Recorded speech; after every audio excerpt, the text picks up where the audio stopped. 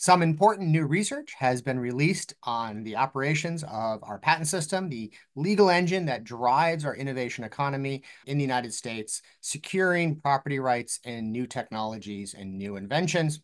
Very importantly, when someone takes a property right, like your bicycle, or trespasses in your home, or squats in your home, invades your home and is now living in your bedroom, you can obtain an injunction against them. It's an order to kick them out or to return the property or even at least to stop trying to use it without your permission.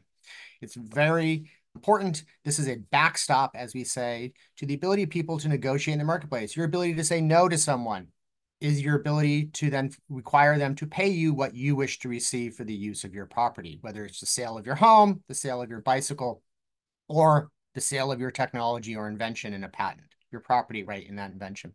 Well, the Supreme Court changed the rules on injunctions in 2006, although there's been a very big debate today about whether it in fact did change the rules, because the Supreme Court justified its decision in this case by saying that it was applying a long-standing historical test for how patent owners have received injunctions. Well, I took a look at all of the patent cases in the 19th century, approximately 899 of them, and I found that the number of times that the courts applied this test that the Supreme Court said in 2006 is a long-standing historical test is zero.